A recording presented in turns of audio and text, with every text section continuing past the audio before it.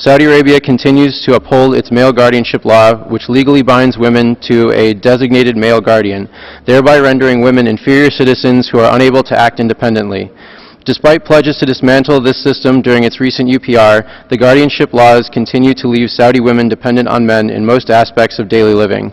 Areas encompassed under the male guardianship laws extend to include women's rights to access education, employment, legal proceedings, or even the ability to undergo certain medical procedures. These systematic gender-based restrictions in Saudi law also extend to a woman's basic right to travel. In addition to needing male permission to travel outside the country, Saudi Arabia also maintains a ban on the ability of women to drive. Women who challenge this ban may be jailed, fined, or face corporal punishment.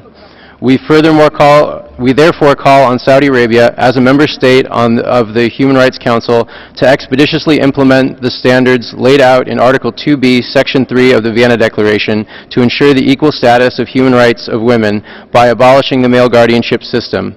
Furthermore, we call, in the interest of accountability, we call on the Kingdom of Saudi Arabia to facilitate a visit by the Working Group on the issue of discrimination against women in law and in practice. Thank you. I thank you.